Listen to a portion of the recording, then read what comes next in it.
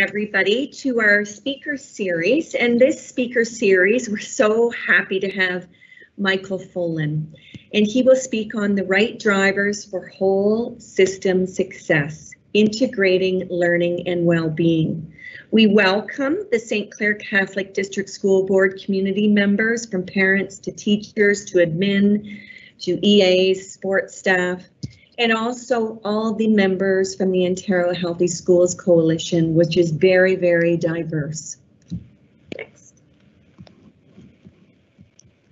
Switch side. Thanks. So we are going to do a land acknowledgement first for the St. Clair Catholic District School Board acknowledgement of our ancestral lands. We are thankful for the Creator's gift of Mother Earth, providing everything we need for life: air, water, land, and all of creation. We acknowledge that this land, surrounded by water, on which we are gathered today, is part of the ancestral land of the Anishinaabe and the Luna-Peewak. Together, as treaty people, we have a shared responsibility to act with respect for the environment, protecting the future for those generations to come.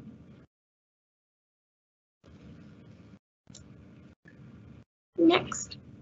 So while we say this prayer, please keep in mind the survivors and also the victims of the residential schools that we have just learned about. So join me in saying this prayer. In the name of the Father, Son, and Holy Spirit. Amen. Father, thank you for the strategic drivers you have orchestrated for creative collaboration. Bless each of us with a continuous flow of innovative creativity as we work harmoniously together in constructing a pathway for success. Bless each of us to appreciate each other, listen to our voices without judgment, and be visionary for the future of public education. Allow us to leverage our weaknesses and strength for optimum success. Bless us to go beyond our comfort zone, to allow humans to be vulnerable in this process in order to cultivate safe, creative environments for everyone, especially for those who are suffering. Father, most of all, watch over all of us as we work together. Amen. Father, Son, Holy Spirit. Amen. And next. So my name is Christine Priest. I am the Mental Health and Wellbeing Lead for the St. Clair Catholic District School Board. I'm also a proud member of the Ontario Healthy Schools Coalition. We partner together to bring Michael Fullan. We're so excited to have Michael. Michael has recently just written a paper, a document, on talking about the importance of integrating well-being in everything we do in education. Michael is a worldwide authority on educational reform with a mandate of helping to achieve the moral purpose of all children learning. He's the former Dean of the Ontario Institute for Studies in Education at the University of Toronto. Michael advises policymakers and local leaders around the world to provide leadership in education. He's the co-director of New Pedagogies for Deeper Learning. What I learned from Michael is, for those people that are on the line and with Ontario Healthy Schools, is that Andy Anderson was one of our founding, and we had a proud membership with him, and he was a real leader in the Ontario Healthy Schools. And Michael told me he hired Andy at OHSC, so he has a deep relationship with him. So what we're going to do is Michael is going to give his presentation, and if you have questions, we asked you to go to the Google form that was sent in your email for this presentation and post your questions within that. After Michael is finished speaking, I will facilitate those questions. Welcome, Michael. Thanks very much. This is great to be with you, and I want to put this in context because our group has a lot of connections with the Ontario Health Schools Coalition and other groups across the country. So this is just a slice of us, I guess I'll say, that relates to your agenda and ours.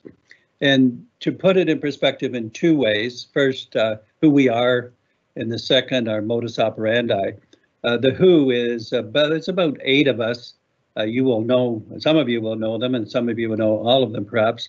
But Joanne Quinn is my co-director of deep learning, former superintendent in Halton, and we worked together for a long time.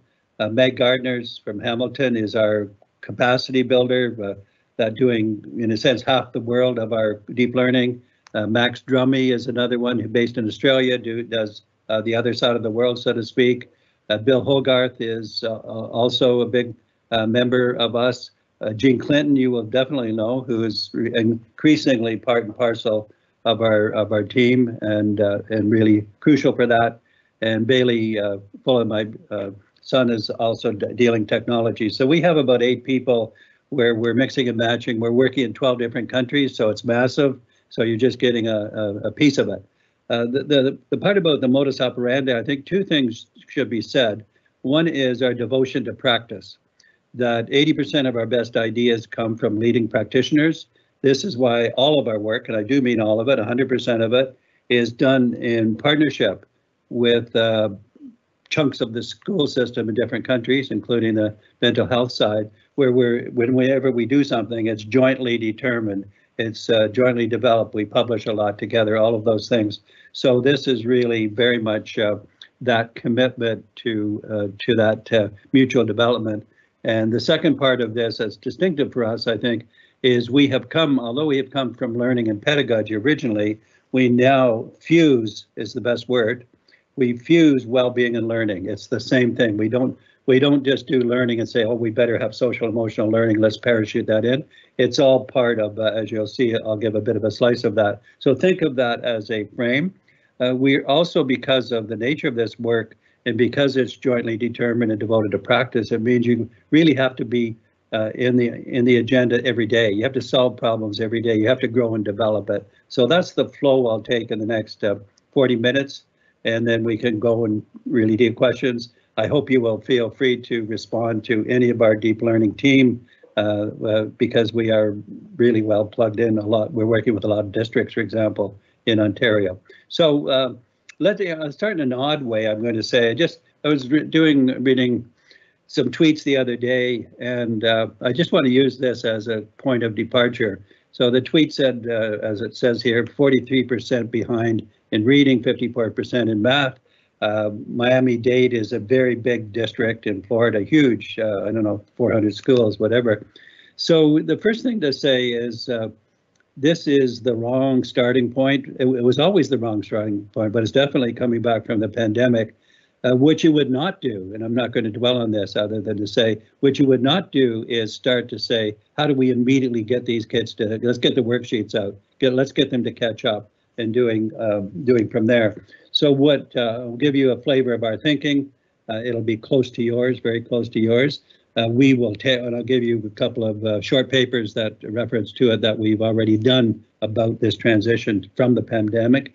But you see in this slide, I won't read all the words, that where we're going to start in any given case is not how much have you lost in literacy or math or anything like that, but how are you? What have you been doing? What's important to you? And I hope one of my other sons, who actually doesn't work with us closely yet, Josh Fullan, just did an interesting article last weekend in the Globe on Let Them Play, it was called. And so it's really a great kind of emotional, tied into the conditions of motivation. So it really is about the well-being, but it's very close to learning. If we think about where this is what we prioritize in our own work, that we really are figuring out where people, not where people should be, but where they are, and how to get from there in developing using the methods of well-being and learning rather than learning. We like to call it learning rather than this is schooling, and you'll see how we merge the two so that I'm going to say that they're seamless, that being non-judgmental about it, really getting into the motivation, getting the activity going, all of those is essential. I know, and also because of your group, I was on this deck. I just actually don't have this slide because I didn't send it in advance. I just made it up this morning. But in talking with Meg Gardner, who does our work with us, it's very clear here that all the time, not just the pandemic, when we think about doing something in any given jurisdiction, and we're in a lot of it's very well developed in the Ottawa Catholic District, our deep learning. We've got great things going on in Newfoundland and Labrador. I'm going to show you a video from there.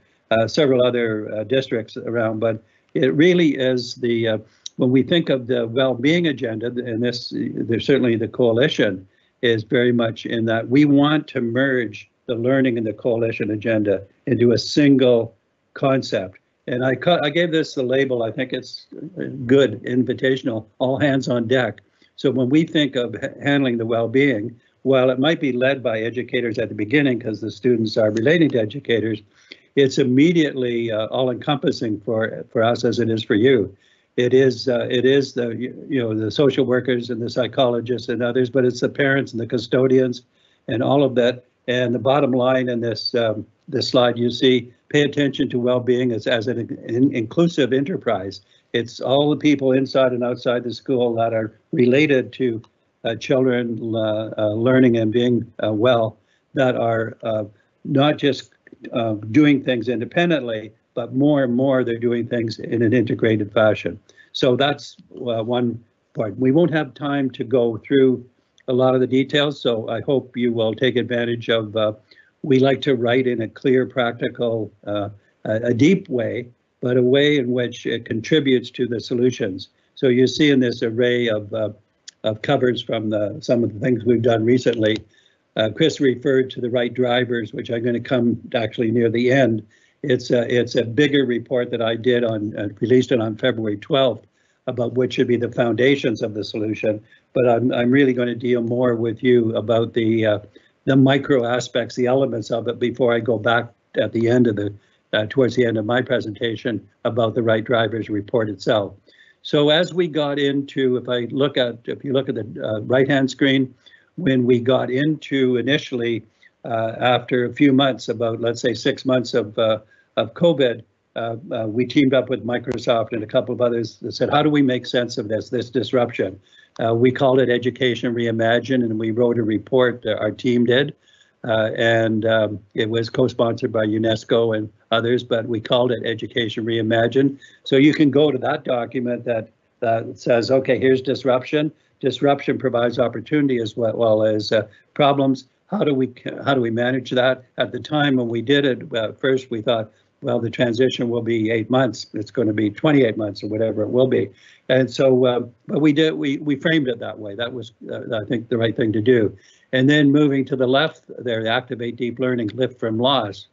We did just recently, a month or so ago, another paper that was short, 6 or 7 pages, said, okay, here's what we need to do immediately as we're dealing with the present time. The right drivers paper we'll come back to later. And there's one other one that we just did in the last 2 weeks. It's this one. Sorry, this is the Lift from Loss. I'm one ahead of myself. The Lift from Loss one was the priorities that we thought would have to be addressed. And I'm not going to take each of the 10, but this gives you a very good flavor of it. You can see where the well-being and the learning comes merged out of this. These are our guidelines. We use these reports to give advice, but also as discussion documents that we get people to redo the agenda with us jointly by using these stimulus. We get these ideas from the field. Remember, I said 80% of our best ideas come from leading practitioners.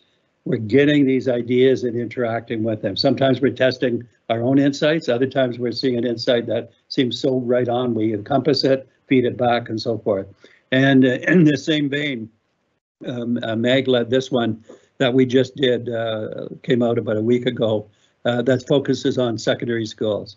What do we do to engage there? What are the same philosophy, same development? So you get the picture of where we spend our time, so to speak, how we try to integrate and synthesize and fuse, it might be a better way of putting it. But stepping back now, I want to do that for a little bit about this.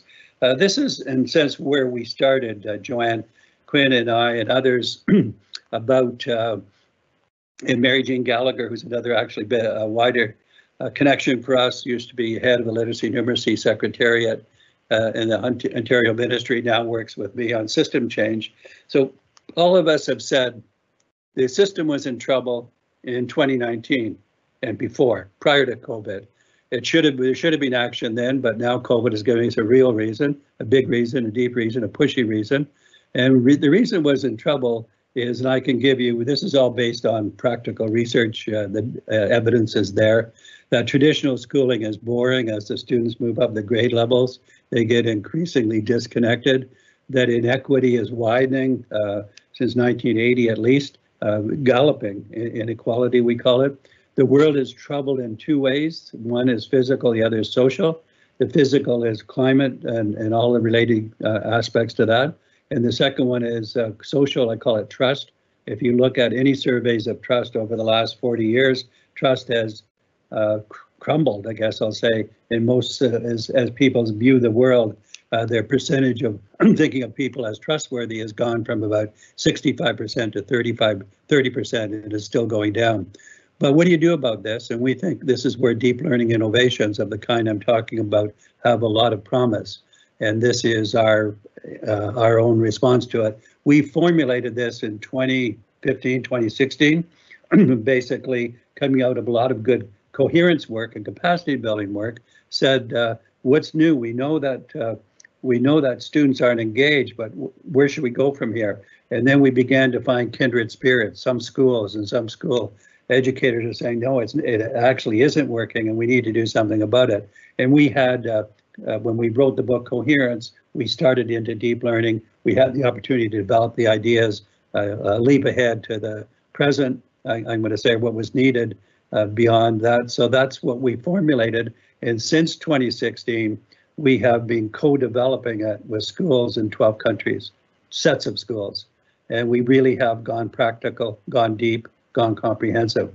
The purpose of deep learning is, and I'll get to a couple of really substantial things. I'm going to show you a video as well. But the purpose of deep learning is that is to deepen the learning, so that it's really about what do students, 100% of the students, need to cope and flourish in the complex world that we have, which is increasingly demanding, as is obvious. So what do you do about that? Educational systems did not help students cope and shape the future, and now they have to. And we now know that that deep learning and well-being are two sides of the same coin. They're actually inseparable for us. You can't do one without the other. You shouldn't do one without the other. And so we can talk about that afterwards. This slide looks a bit clunky here for some reason. About quality learning is learning that sticks with you the rest of your life. That's the best way of defining it. So you can see why the kind of quality learning that we're seeing in this one video will just be one example of it. But the substance of it is around the following framework. Let me think about how many pieces it has. 1, 2, 3, about 4. So piece number 1 is reimagining the purpose of schooling, so that is producing students who are globally competent and able to thrive and influence the world. So new purpose is chunk 1. Chunk 2 is the 6 C's, and it is about these are all in our model defined. There's protocols and rubrics to assess them, to shape how they would be taught. That all of the places, it doesn't mean on Monday you start in and do 6 C's, but it is the framework that is being done, and you need all 6 C's eventually. The catalytic ones in some ways are character, citizenship, and creativity. The other 3 are really important, but they've been around, so to speak, and all 6, when you put them together, they really start to make a difference. So when we think about coming back, we think about creating schools now around this, revisiting that, going deeper on the 6 C's, where there's a new enthusiasm and development about this. We were working in California quite a lot, and I was on Zoom yesterday with one of the heads of the superintendent of one of the counties. There are 58 counties, and he said he was at a graduation ceremony 2 days before, and the students graduating had a look of, I don't know, glumness. I forget what word he used, but it definitely wasn't joy. That they, even though they were graduating, there was no kind of life there. And what we're finding in our work is strong life. So then, to keep the line, because I just want to give you a line of our thinking, I'll tell you the third element. Remember, purpose, 6 C's. The third element is going to be the redesign of pedagogy and learning. And this is the framework of it. You can see on the left side, this is the left side produces boredom, at least in 2021. And the deep learning produces new ideas, collectivity, sense of humanity, all of those things. And then we do these through the learning design. Again, these are, although I'm putting them analytically here, they're really basically about the elements that we require to shape the learning. And these are 4. We think it covers the waterfront. The pedagogy is what you just saw, the active learning on the part of students and teachers. The learning partnerships start to emerge there, but they include parents, the coalition that you represent. Those kinds of partnerships are relevant to achieve this agenda. The learning environments now are not just the classroom environment, but it's the wider world, the community. And leveraging digital is figuring out the best role for technology that we think should be integrated with the 4. So all of these also have rubrics and tools. We operationalize them. And then the rest of the model can be, the full thing can be presented this way. We have the new purpose as the foundation. And then on that foundation, on that pedestal, is what I've just been describing, the 6 C's in the center, the 4 elements of the learning design that support that, and then the infrastructure, the school conditions, which have to do with the quality of the collaborative culture in the school. There's quite a lot of good stuff on that we've helped develop and that we know about. District conditions are what the district does to shape this. Again, Ottawa Catholic is a great example. In a minute, I'm going to talk about Newfoundland and Labrador, but the district conditions are there. And then the system conditions are really the policy level. And I'm going to say this is the weakest of the 3 levels. You will know that in Ontario. And at one time we worked closely with the government in Ontario and did, I think, shape a better set of policies. We help shape the policies in California now, which is quite good. We help shape the policies in Victoria, Australia. So it remains unfinished business. We can talk about that afterwards, but it's a big part. But this is the model. It's all kind of describable, but it's also all operationalized. So let's think about deep learning and transforming practice. If you read, we have 2 books on deep learning. One is called Deep Learning, Engage the World, Change the World. And the other one is called Dive into Deep Learning.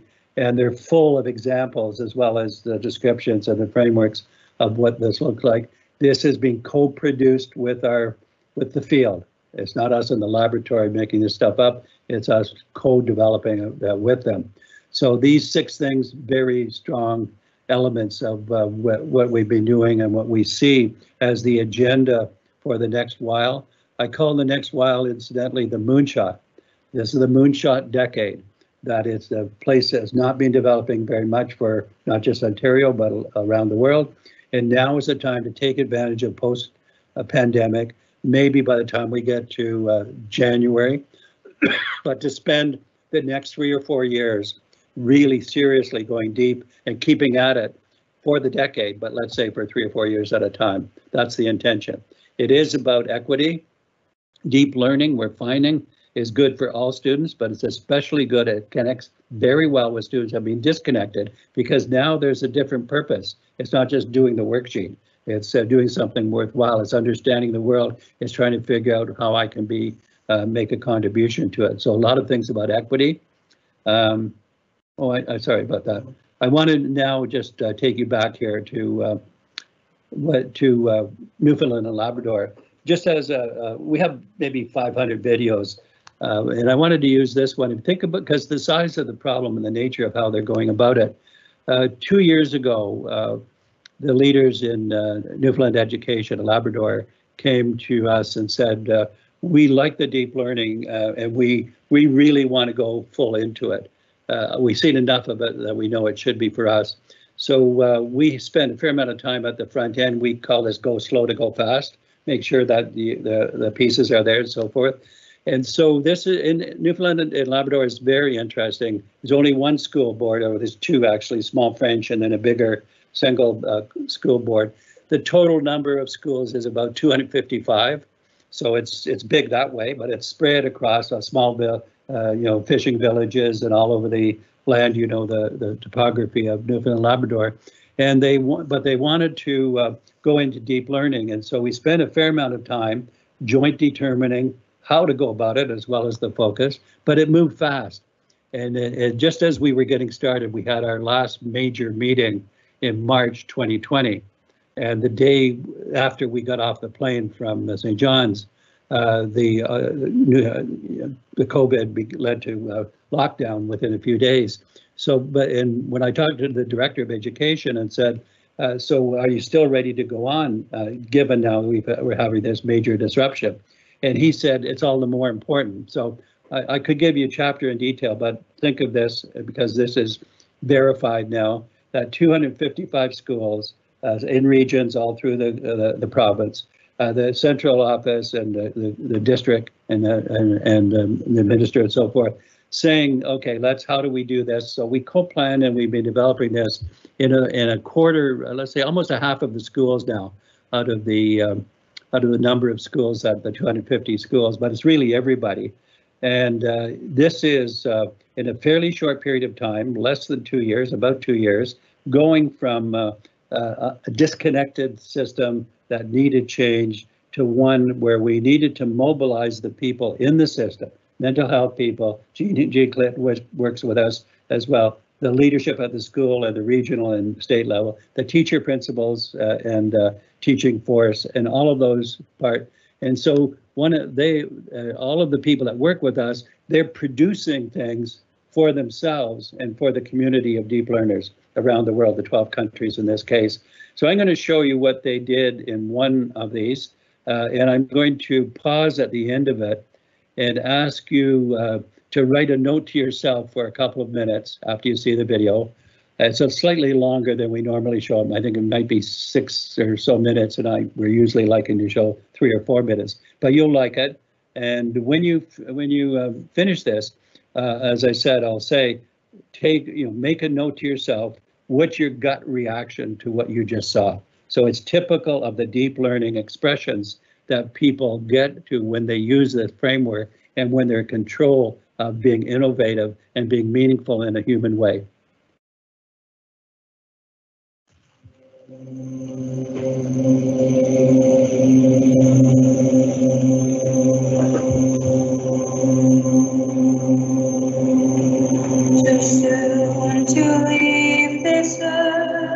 This music video, I think we started this honestly probably within the second, third week of us singing, because we weren't really sure what was going on with choir for the first bit of the school year, with Corona and what we were going to do with our masks and whether we could sing or could not sing. But I knew Mr. Colburn was going to figure it out. He was not going to let choir not happen. To watch them from the first day of listening to the Vienna Sisters version to going down the road of here's the music, let's take a look and let's see what it sounds like, let's try it out.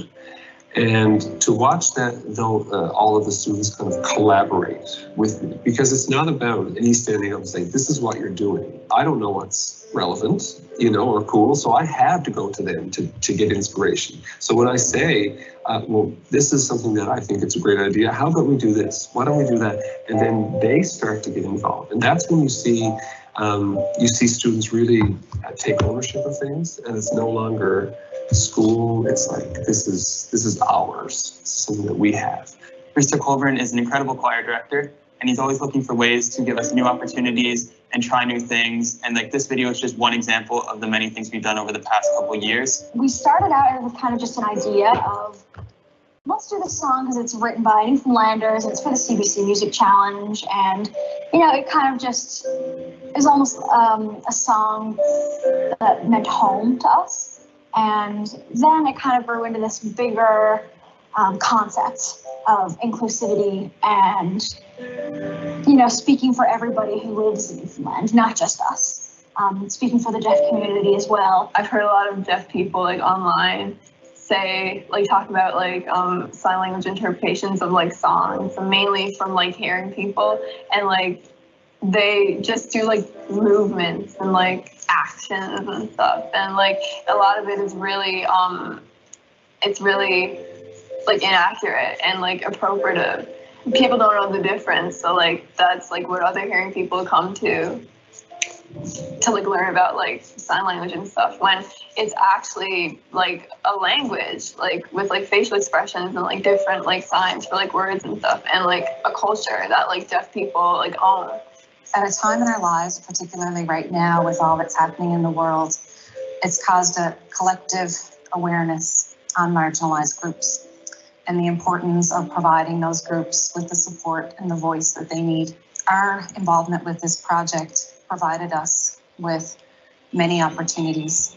A pivotal piece was our philosophy of nothing about us without us. I could see in our Zoom session that was held with the deaf choir member Paula, the opening of minds.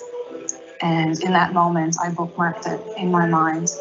It was an important moment because to me, it really symbolized change was happening. And awareness is the cornerstone of change. I want to thank Robert for having an open heart and an open mind to allow me to be involved with the Holy Heart of Mary Choir. I'm so happy to be involved with them. I want to spread deaf awareness of our beautiful language of ASL and our culture. And if you include deaf people in your project, it's not cultural appropriation.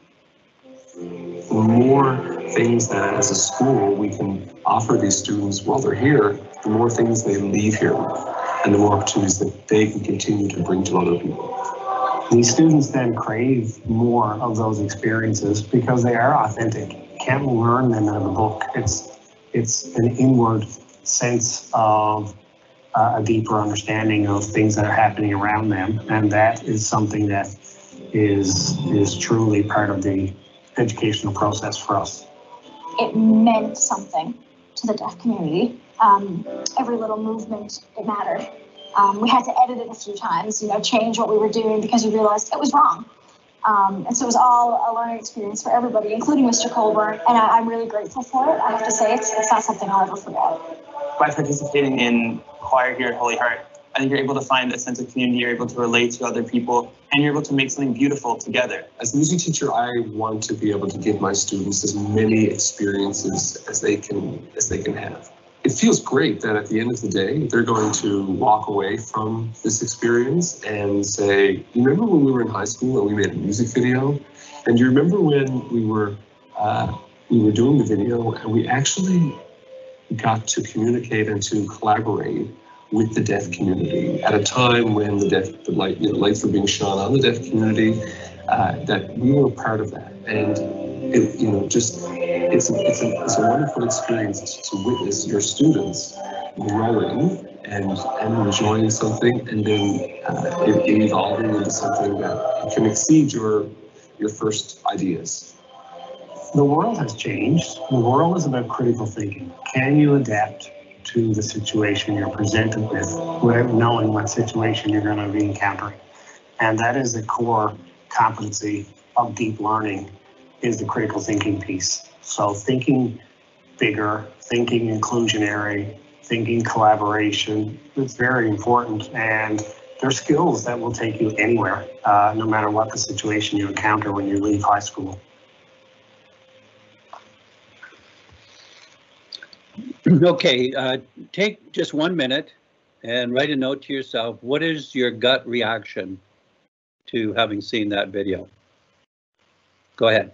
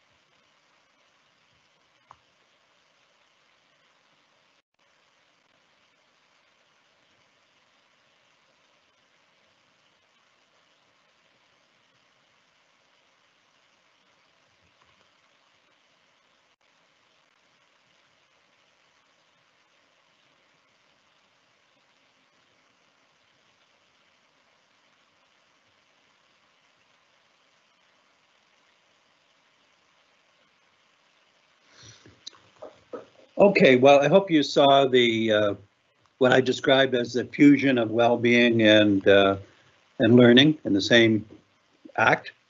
What you saw in terms of quality experiences of learning that stick with you the rest of your life, and just how the participation and the nature of learning is very different than when I certainly was in school, and very much in line with what we're talking about. So I want to end in the last 10 minutes before I turn it back to Chris with some emphasis on the leadership part here. The leadership part is about leaders who are, I've come to say, are nuanced. I wrote a book about it, but I drew it on case examples of leaders. When I looked at strategies out there, most of the strategies looked alike. People have a mission statement, they have a strategic plan, they have capacity building. They all looked alike to me.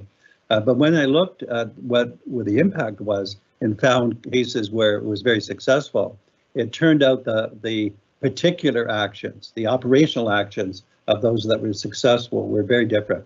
And that's what I want to highlight in this part. It's highlighted in the book, actually. There's about 10 case studies, but I've given the general conclusions about it. One is about context.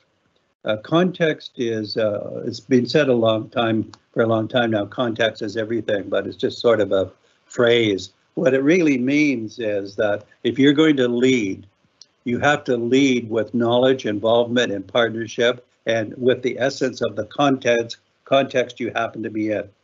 So that this is why we say leaders have to be apprentices as well as experts. They have to know some good things, but they actually have to learn a lot in the particular context that they're in. So I've just summarized here profound truths. I guess they're not my truths, although I'm the one that's emphasizing context. That all good learning takes place in context. Seems like an obvious thing to say.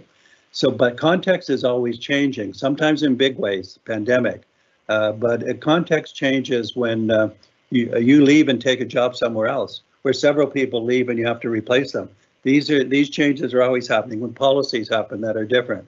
So context, it's a given that things change regularly, and that every time a context changes, leaders become de-skilled because they're not, by definition, they can't be just skilled in the context. So the leaders who are especially effective are moving in and out of context because they're changing jobs. They're moving in and out of context because their own context is changing, new policies, people coming and going, new government, whatever. And so they're learners. And they are learners who are helping to create teams and build teams of other learners. And they're actually becoming more able to influence the situation in dynamic ways. So it's spelled out in the book, and some of the other things that I've developed in the training we do on nuance very much gets at this dynamic concept. And so the other concept I wanted to emphasize is about the right drivers. Then I want to get to some of the ways of looking at that. Here's the main diagram. The main diagram, and you really need to read the report. It comes alive. It's based on evidence, but it's also, to me, it led to the most profound thinking that I've had about system change, because I realized in doing it that some of the dominant themes, which are drivers, were not the right drivers. They were either wrong or they were leading us down the wrong path. So on the right-hand side of that diagram, you see the four things that I think have caused us to go in the wrong direction. The obsession with academics, getting grades and standardization and success at all costs, producing what one book called Wounded Winners, even when they win, and also being unfair to a lot that don't get it. Machine intelligence, artificial intelligence, which is dominated, it's got good things, but it's dominated in a thoughtless way. Austerity is a different way of going about economics. I'll come to that when I turn to the left side. Fragmentation, we've had frequently of ad hoc policies or no policies at all. In Ontario, for example, now there is no education policy that I know of. It's ad hoc decisions that even if the decision happens to be right on a given day, it's in a vacuum. You have to have these things. So I've shaped the report mainly on the solution, which you'll appreciate the first one because it's the foundation one. It is really getting well-being and learning integrated, not making sure you take both into account or each into account, but having it as the same phenomenon. And I know that's what you stand for in your group. Making sure that we build up social intelligence, which is the collaboration. It's the way in which people learn from each other. It's the essence of the biology of some aspects of neuroscience that Jean talks about, of how we grow and are attracted to. It also has this negative side if it goes the other direction, which is I call the social trust collapsing. And then equality investments. We don't have time to kind of wander over into that, other than I want to recommend to you. There are about 5 books that have been written on by economists in the last 3 or 4 years. They're all happen to be women, and all the books are going in the same direction. They're saying on the austerity side, here is the past 40 years of GDP going up, and the distribution of GDP going disproportionately to the wealthy, and less and less to the middle class, as well as all classes. And then the gap of inequality goes greater and greater, and it's leading to denouement, basically, is the best word. It doesn't have any ending that could be good. But these analyses also have said there's a different way of looking at money, and what I call equality investments. You could call it prosperity, but it's basically investing in 2 things. One is to make sure people have a livelihood, that they're able to survive at all.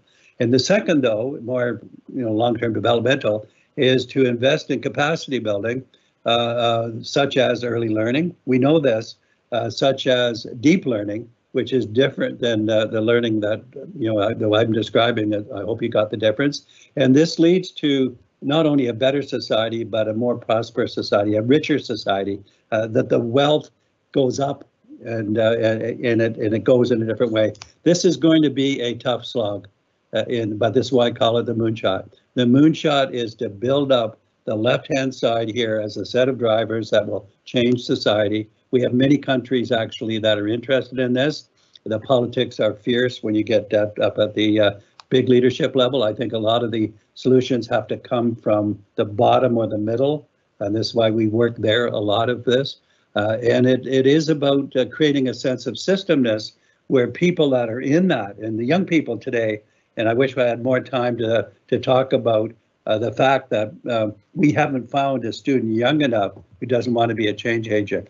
That students have an instinct about what's wrong. They have a desire to be doing something that's worthwhile, and they really do have a sense of systemness, not just my own corner here. They're saying there's something bigger here. So if you add those 4 things as a synergistic strategy on the left, if you then begin to dampen the things on the right a little bit so that they're not so powerfully wrong, you start to get, I think, a very different equation. Finally, let me just say a couple of things.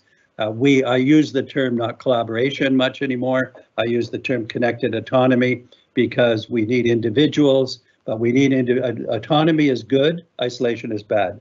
We need autonomy, people with good ideas. We need autonomy to connect to others, contribute and learn from others.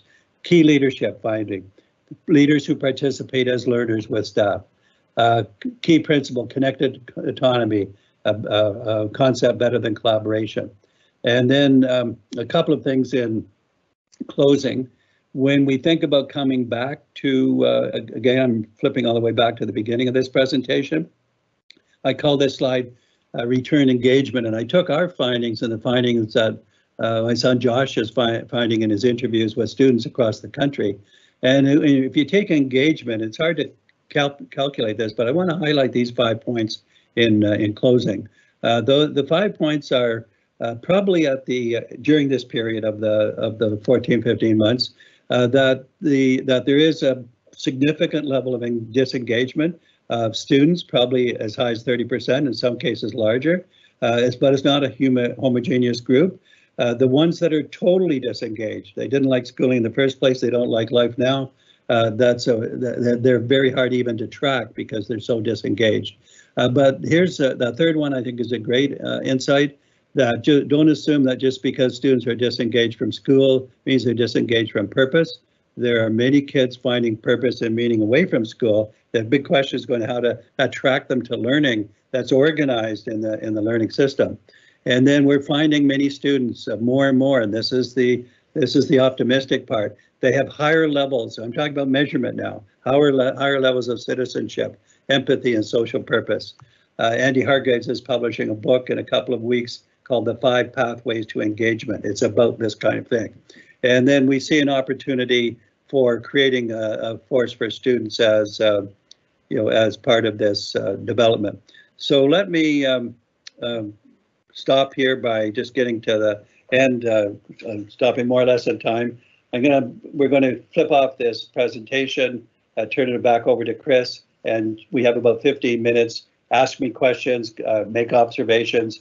Let's close with it. This is only like a quick one-shot and visit, obviously, but it represents a lot of work that you are doing and that our team is doing as well. Let's connect them and make it go even further. So Chris, over to you. Thank you so much, Michael. That was a wonderful presentation. I have people texting me, telling me that you need to be the next director or the next Minister of Education. So food for thought there. You're not going to run for politics anytime soon, are you? No, I'm not. But you're doing a great job. You're doing a great job. Thank you so much. So I am going to go into the questions. So question number 1, how would you engage parents in student learning? We know that parents who are disengaged from the school system have a direct impact on their children's learning. Okay. Well, in our deep learning work, we are finding that, there's a lot of different situations for parents, so I don't want to be superficial about this, but this finding I do know, that when we change the learning, the way you saw in that video or other videos that we have where students are engaged in their learning and they're doing things that they never did before, and that their peers and the teachers and others are saying, I never thought this child would be so engaged. I thought that they would never be able to reach them. When they see that degree of success, when the parents start to pick that up, they start to show more interest in the schooling. And it's their students who cause that interest. And it's the teachers and the learning that causes the students to be interested, who in turn interest their parents. So I think that the biggest root is in that equation. The second thing, and I'm sure you know this, that the pandemic, one of the silver linings potentially is parents are more aware of learning, right, than they ever have been. They're more, I'm sure they had the hardships of being, doing multitask and being overwhelmed and being on the receiving end of an impossible situation. But it's also the case that it has awakened parents to the need for education and the need for their children to be engaged in something worthwhile. I think that opportunity, and so the way I would do it is, first of all, I can see what that would do to engage them. And secondly, I would get parents together and school leaders and others, the way that I'm sure you're doing in some of the coalition, to say, okay, what have we learned from the pandemic that has given us ideas about how to involve parents more productively and more effectively? I think you will find an uptake there that wasn't there before, but I think you have to be a catalyst to make it happen. Thank you very much. I'll go on to the next question because there are quite a few questions, Michael. Thank you, Michael, for your excellent presentation. How do you envision that community partners such as public health and other health partners that have a mandate on supporting well-being in schools are engaged in your model? Well, we envisage it because we define it that way from day one. I mean, that doesn't mean it's going to be accomplished that readily. But when we go into we're into lots of communities in the 12 countries, we don't go in with a learning model. We go in with a well-being learning model. When we're in in Newfoundland and Labrador, we are the leadership of the country and of the parts of it and the mental health coalition. They're part of the planning that we're talking about. They're part of the co-planning and co-development of these solutions. And so that's, I would go in your partnership, the coalition represents that. but you've been in a partnership where you're trying to make a cohesion out of a set of silos. And that's been an uphill battle because there hasn't been enough push for those things to be connected. The big insight now, and I've said it, is that well-being and learning fused, and I want to use that word, makes a lot of sense to everybody now. It's hard to accomplish, but the conditions and the propensity to want to work on it is there in a way that's never been before. So I want the coalitions not just to be cooperative at the structural level, but at the, and you have guidelines for yourselves for this at the local level, where the partnerships are, this is again an extension of the newness of the parents' role. The other newness is community participation. And though it's been there, and some schools have been community schools, and there's been a little bit of movement around the world that I'm aware of, and for example, in UK, also in England, and sorry, the rest of UK, but in California and in Australia. So it's been there, but now I think it can be developed with a more definite integrative purpose. So it's going to require some work.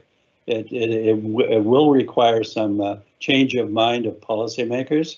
So that's always a big problem all over Canada. We stick there right now.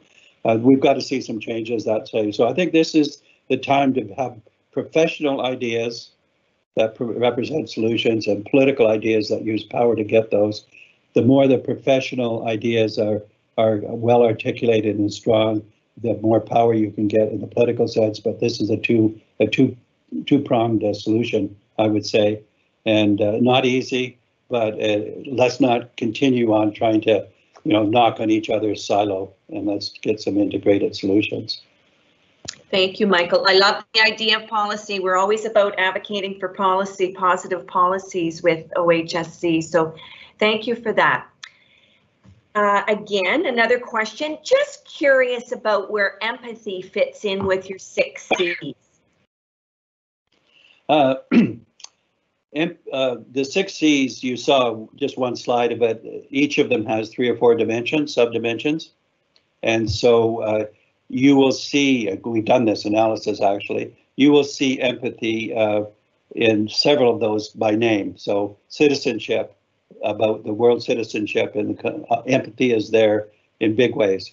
In collaboration, it's there about your self-awareness of how you're able to relate to others, as well as empathy. So we did an analysis actually of the social-emotional learning framework, the SEL, and found that in the deep learning framework we have the 6 C's. All of the SELs were there, the specifics, and they were there in more than one place usually, and they were embedded in the learning and the well-being. So that's the way to do it. If you keep adding, we better have SEL, we better have something else. If you keep adding the pieces, it never gets synthesized. So we know it's there. You have to do it.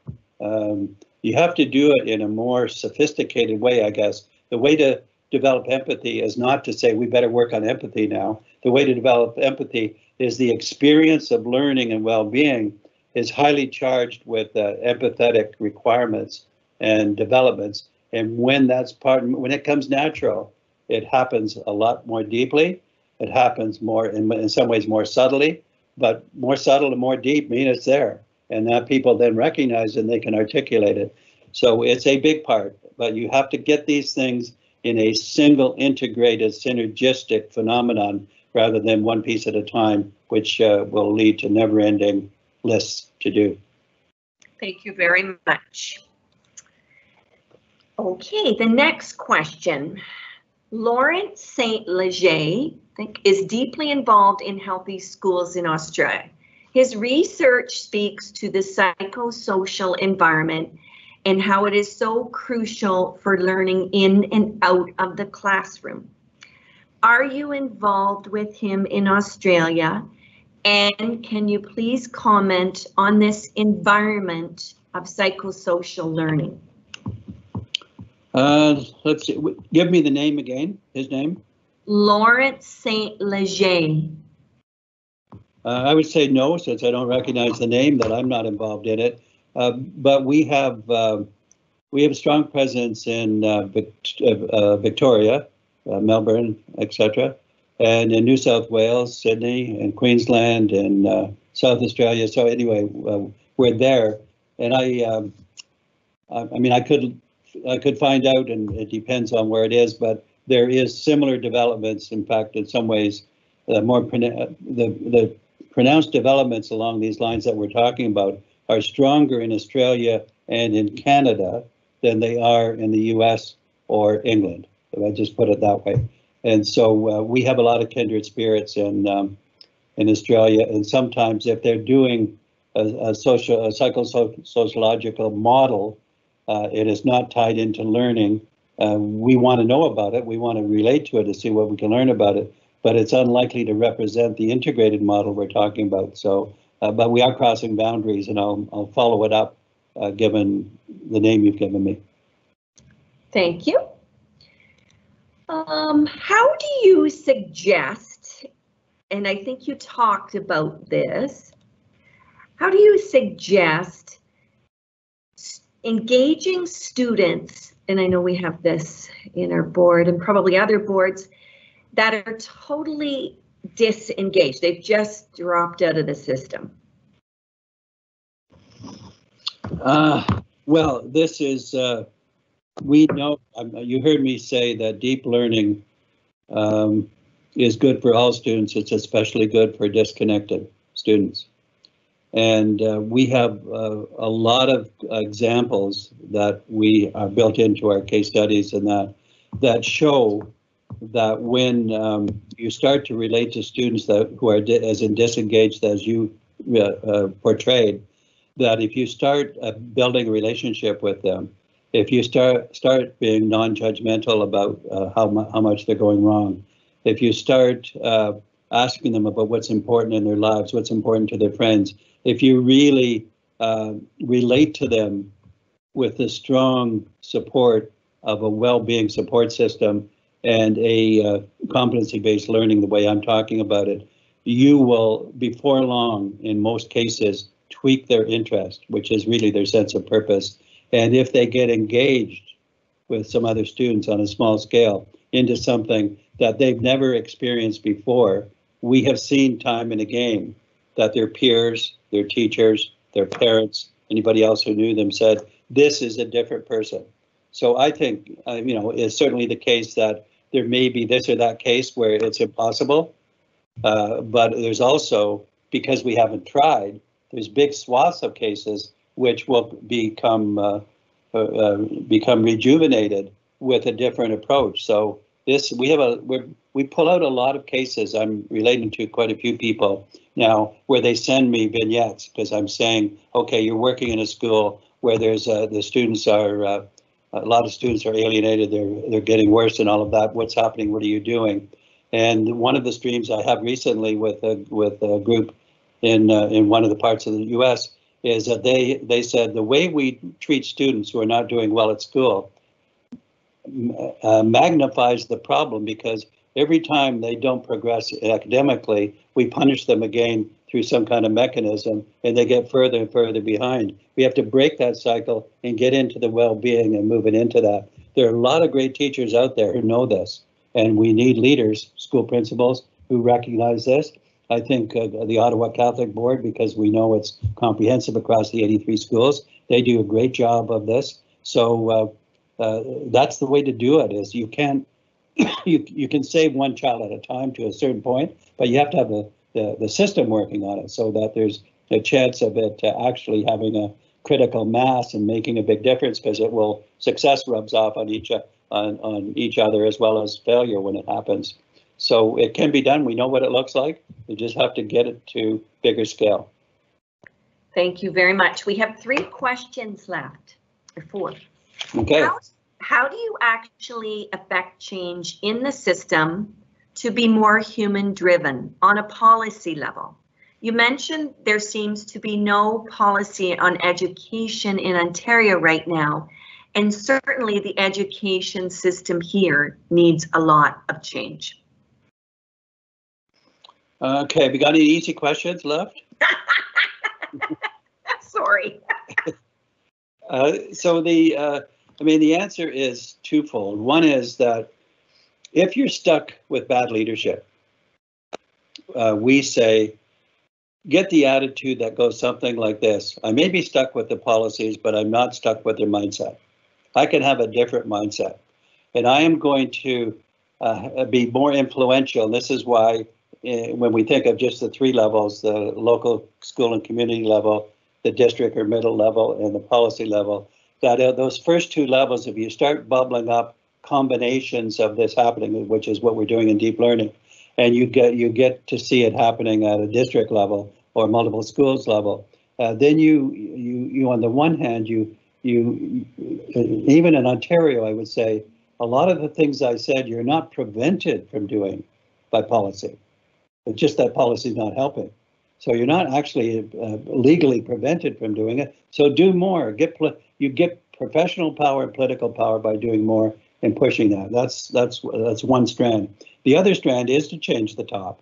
And maybe when maybe there's more pronouncement now because of the pandemic and the number of things, maybe we're less tolerant of poor leadership. I'm hoping we are. And I'm not talking just personally here, because you can look at England, you can look at Brazil, you can look at Russia.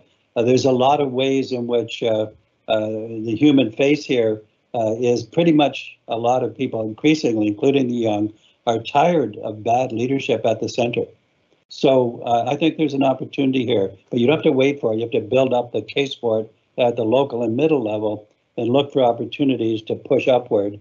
And I think this decade, I go back to my moonshot, between 2021 and 2025, we can do a lot of good things on the policy level. Thank you. When you say invest in deep learning, where? Across communities, at all age levels? So those are question marks. So when you say invest in deep learning, it's question mark is where? Across communities, question mark, at all age levels, question mark. Yeah, we do it at all age levels. So there's, if we just take Ottawa, I just say it because I've named it. When they started with 12 schools out of 83. And the next September, they added 8 more, that was 15.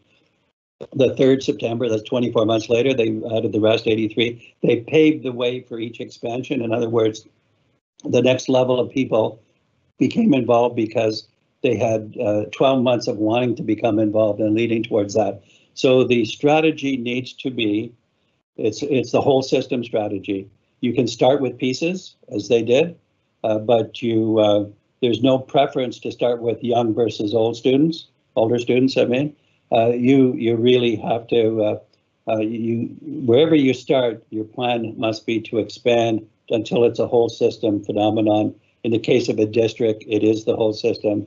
And as I said, you don't have to do it all at once, but the good thing is this moves fast. It's positive contagion. Once people see it working, they can't wait to want to do it because they're so used to being stuck. So there's a real incentive here. And although it can't be done overnight, it doesn't take a decade. You can do a lot in 2 years. We've seen it. And so, but you have to have a whole system mindset, and you have to start somewhere and already know when you're starting, we want to expand to the rest. And what you want to have, and we've done this since when we did literacy and numeracy in some school districts, what you want to see is those schools who are not yet involved are saying, when can we be involved? We want to get involved. When is our turn? We want our cohort to be up. So there's a push for expansion that comes from doing something that's attractive to others and wanting to make it easy for them to come in. So I think it's incremental, but it's an whole system mindset from day one. It's incremental, the pathways to get there, and the pathways are not painfully slow. They are fairly rapid within 2 or 3 years. Thank you very much.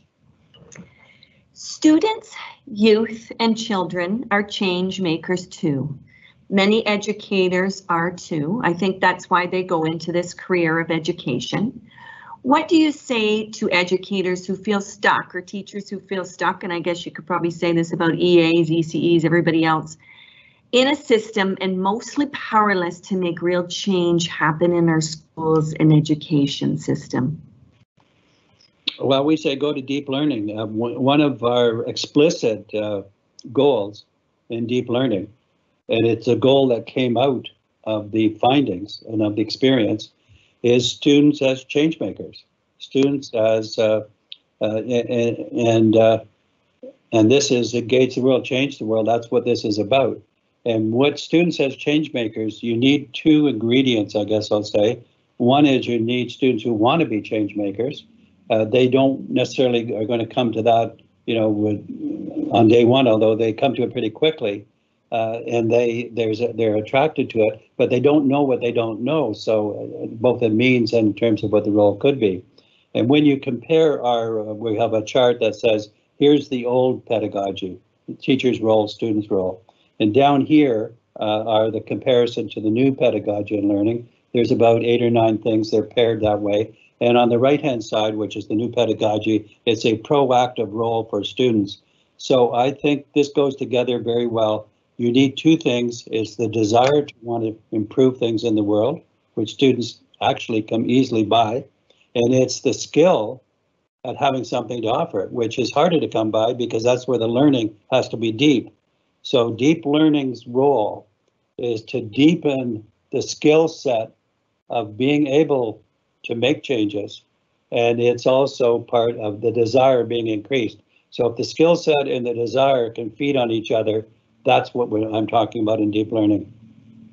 Thank you very much, Michael. That is the end of our questions. And we want to thank you so much on behalf of the St. Clair Catholic District School Board and the Ontario Healthy Schools Coalition for your super presentation. And we look forward to getting more information on those resources that you have just produced around engaging the disengaged. And we may be tapping you back on the shoulder for more supports and working with you. So thank you very, very much. Good. Well, you've got a great agenda. I'm so happy to join up with you today. Thank you. Thank you so much, okay. Michael. And I want to thank Lori and Ken and Drew for their support in setting up this webinar and presentation, and to you and Bailey for being here. And thanks, Bailey, for being the IT guy and making Michael's Mac work with us. So take care, everybody, and we will be in touch. And have a great night. Bye-bye. Bye-bye. Thanks a lot.